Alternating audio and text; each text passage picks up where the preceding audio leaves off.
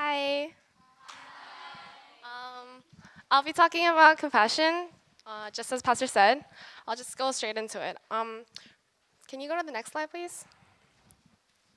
For those of you who don't know what compassion exactly is, I'll give you a brief explanation of it.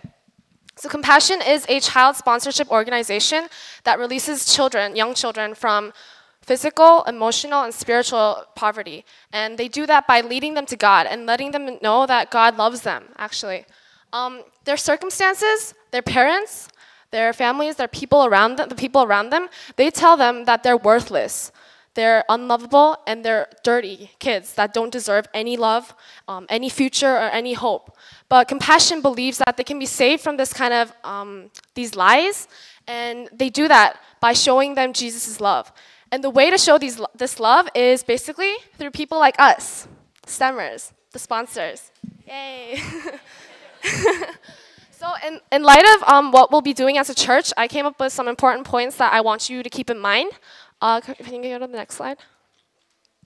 Okay, so this is Emmanuel. This is the kid that I've been sponsoring for about a year through Compassion. And throughout the year that I sponsored him, there's this one important thing that I realized, and it's that compassion is all about compassion.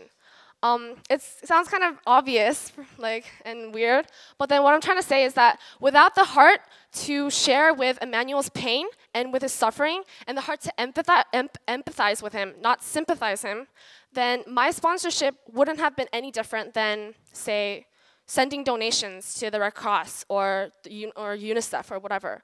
It would have been no different. Compassion allows you guys to establish a one-on-one intimate relationship with one child. And you do that by exchanging letters, praying for them, asking how their day was, asking if they're sick, talking about their parents, talking about their families, friends at the center, at school, and talking about their relationship with God.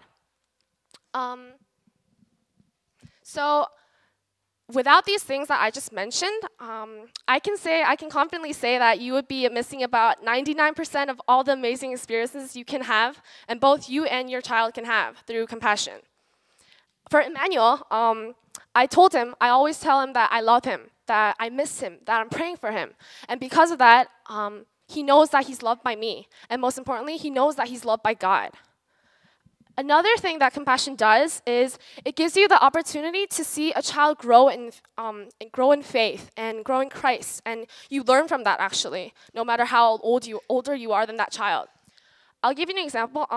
By the way, these are some letters that this is what you'll get if you start sponsoring someone, pretty letter and pretty drawings.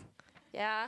I'll read you one thing that Emmanuel said right after I started sponsoring him. I like toys so much, and I play with my friends. Do you also like toys as I do? Pray to God to give me many toys. That's what he said. Yeah, he is. But the thing is that this is what any other little kid would say, right? And I was totally expecting that. It's not anything different, or beyond what I was expecting. But the thing is, as we began to exchange more letters, and as we began to talk to each other and build each other in faith, I started to see him write things like, I asked Jesus to take care of you, or I asked him to keep you and bless you. Also, later on, he started talking about how he's going to church every week, which a lot of us do, right? and how he's learning so many things about Jesus and at church and in Bible study. One thing that I want to share with you that really moved me, it's pretty short. This is one of the most recent letters, and he said that, I will pray for you to be grateful to God. He will be with you. When I read this, I could really feel the sincerity in his heart. The fact that God is with me is such a trite saying, everyone says that God will be with you, but then with him, it's just, I could feel it, that he had faith in the fact that he's really going to keep me and that he's really going to pray for me. I just was so blessed by this, and what I want to say is I want you guys to experience that same blessings through what we're doing as a church, and start talking with them and building a relationship with them. Next. The last thing that I'd like to mention is that letters are so important. Letters are really, really important. And the reason is these children need guidance in things that we've never needed guidance for, like knowing that you're loved. It's so obvious for us, right? Like our parents tell us that they love us. Our pastor tells us that they love us. We tell each other that we love each other, right? But then these kids don't hear that when they grow up. They hear, you're worthless. Go to your whatever and get some money. Like, I want to get some money out of you. And that becomes their daily life, and they start thinking, oh, am I really worthless? Am I really unlovable and dirty?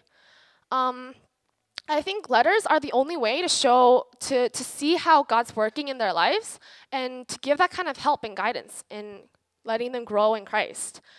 And one thing that I really want to mention is that they really like it when they get letters from their sponsors. And the same thing goes for the opposite. They really get sad if they don't get it. I heard one story about how one guy, when he was in Compassion, and one of the first sponsors or second sponsors, he didn't send any letters to him for the whole time that they sponsored him. And he started thinking, is it because I'm ugly? He started really believing that it's because he's ugly and he's not he's doing something wrong. He thought it was because of something that he said. And he started blaming himself and hating himself for that. And that's what you do when you don't send letters to your children. It actually gives the reverse effect, I think, that Compassion is supposed to give. That basically tells you, that makes them think that it's because of them, and they start blaming themselves and hating themselves for that. So yeah, that's the thing. And in my opinion, if you start writing a lot of letters, then they'll understand that this sponsor that I have isn't just a random girl or guy in this random rich country who's sending like $45,000 every month and not even talking to me.